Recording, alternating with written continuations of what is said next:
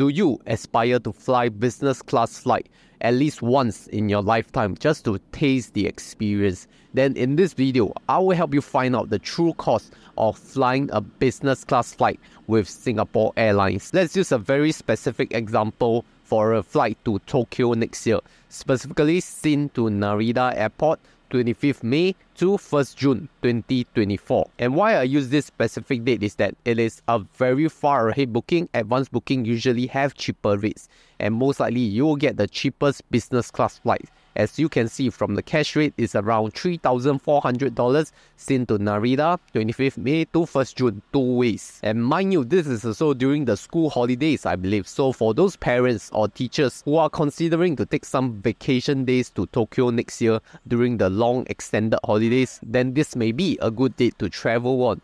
But let's take a look at the miles ticket award redemption, right? How much does it cost? So if you go over to redeem your miles with your KrisFlyer account, you will note that it takes around 104,000 air miles plus around $100 of taxes for airports and whatever fees. So if you want to calculate the value of miles used in this redemption, you would take $3,400 minus $100 divided by 104,000 miles, which gives you a cents per mile value of 3.2 CPM. Now I am going to give you a too long didn't read answer. It's going to be much easier to redeem a business class awards flights through KrisFlyer miles rather than earning cashback from credit cards and then buying the cash rate. Because if you see, to earn $3,400 worth of cashback, we will take $3,400 divided by 5%, and that will be $68,000 worth of spend to just earn enough cashback and buy the ticket outright. How about miles calculation then? If we just take 104,000 air miles,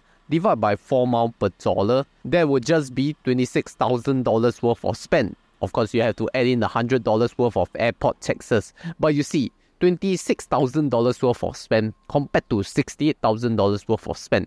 That's a very huge difference. In fact, that is like 60% more you need to spend on your cashback credit card compared to miles. And some of you may ask, how do you know how much miles is needed to fly to a particular destination? Then you can look at the Singapore KrisFlyer award chart, where you see that one way from Singapore to Japan or Korea would need 52,000 worth of air miles to travel one way on the safest rate. And if you need help with all these air miles calculation and destination redemptions, come over to our 7,000 members Telegram group at Honey Money SG to ask your questions there, and the experts will help guide you. You see, if I just want to fly one-way business class flight, I will need 52,000 air miles, and on a 4 mile per dollar rewards card, I will need to spend 52,000 divided by 4, which is $13,000. Now you have to ask yourself, how long do you need to spend $13,000? Some of you, it can be a year, some of you, it can be just a month. But realistically speaking, over 12 months will be a good average. So if you take 13,000 divided by 12 months, that will be around $1,100 per month. And the thing is, you cannot just use one single credit card because most of these 4 mile per dollar cards max out at around $1,000. And I could list a few examples like City Rewards, HSBC Revolution, DBS Women's World Card, OCBC Titanium Rewards, UOB Preferred Platinum, and Visa Signature. And sometimes it's much more than $1,100 because you have to remember that the way they award miles on credit card is that they will round down the transaction value. For some, it's rounded down to the nearest $1, and for others, it may be rounded down to the nearest $5. So like a $4.90 transaction will not earn you miles because you did not even hit the $5 block. But don't forget that there are faster ways to earn miles, and one good example is using Kris Plus, because if you use Kris Plus, especially on their gastronomy series recently, you earn 12 miles per dollar on selected restaurants, which I did on Wulu Mulu Steakhouse. But there will be a very limited time offer, which I don't think is applicable to every month that you can spend on. But if you want an easier way to earn rewards, definitely check out the sponsor of today. See what I told you? This company finally woke up. Because now, when you sign up with Weeboost Singapore, you can win a total of 6 to 40 free shares from companies like Tesla, Apple, Microsoft, or Google. and each share is worth from 3 to 1,000 US dollars. So now in order to qualify, you need to deposit at least $100 and hold the deposit for 30 days without any withdrawals. Don't worry, there are no trade requirements this time. But one new feature from Webull is now you can do the regular savings plan, where you can finally automate your investments and use your time wisely on other interesting stuff. You will also get one lucky draw ticket where you can win $888 weekly and even get a chance to drive away with a Tesla Model 3 as the grand prize lucky draw winner. So wait no more, use my referral link down below or scan the QR code right here to get your Webull account today. Now I only talk about the spending cost and the award ticket cost. What about some other costs that you have not considered? Firstly, there will be this conversion fee when you want to redeem your bank points to KrisFlyer Awards. That will be around $27 per transfer. So what I will advise is that you accumulate all your miles and you just transfer one time before your expiry. The other cost is definitely the airport taxes and various surcharges that may be charged on top of your award ticket, like the $100 that I mentioned in the earlier part of this video. Now the next cost you may not have considered is the flight availability, whether Savers rate is available or you have to be on the wait list. If not, you have to go on the advantage rates, which is significantly more expensive in award redemption miles compared to a Savers rate. And then the final hidden cost is, if you're just redeeming it for one person, that is simple enough. But what if you want to redeem it for a family? How do you ensure that your other family members have enough miles and at the same time, the flight itself have enough award ticket flights, especially for business class, right? It is so limited availability. Then I was just talking about one-way business class for 52K.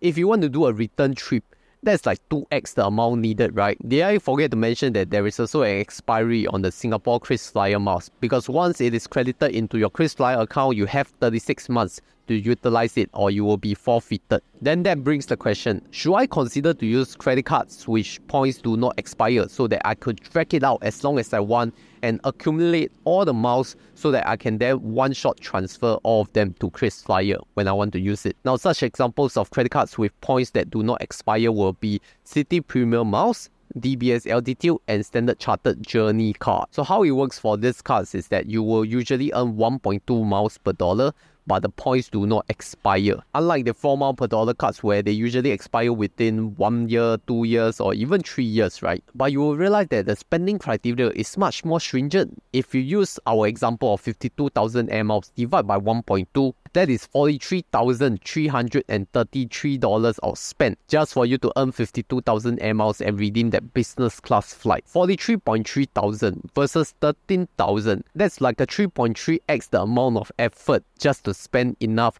and earn enough miles to redeem the flight. And let's say if you are a low spender who spend around $500 per month, 43.3 thousand divided by $500, I don't even know how many months it takes for you to redeem that first business class flight. And by the time you can meet this level of spend, most likely it will not just cost 52,000, maybe cost 60,000 already. So if you're a low spender and you want to go on business class flight, maybe you want to look at 4 miles per dollar, right? Let's take a look at $500 per month multiplied by 4 miles per dollar. You will get 2,000 miles per month. And if you multiply that by 12, every year you will earn 24,000 miles, which is still not too bad because by the time you reach your 3rd year of spending, there is enough miles for you to redeem a one-way business class flight. And let's say you are a mid-tier spender, you spend around $1,000 per month. You see, you will double that and you will earn 48,000 miles per year, which is very close to that 52K already. And for those of you who worry about expiry of points and the miles, then I can assure you that once you transfer the points to KrisFlyer, you will have another 36 months of shelf life for you to utilize the miles. And I will even use the shortest expiry, which is DBS Women's World Card, where your DBS points will expire within 12 months. So 12 months and another 36 months when you transfer them to KrisFlyer. That is 12 plus 36 months equals to 48 months. You have 4 years for you to utilize the reward. Is it enough for you? So the key to miles redemption is that you don't hoard them as long as you are able to earn and redeem them for your next award flight. Don't store them like it's a cash asset, like you want to reach 1 million miles by 35. No. That's not a good goal to have.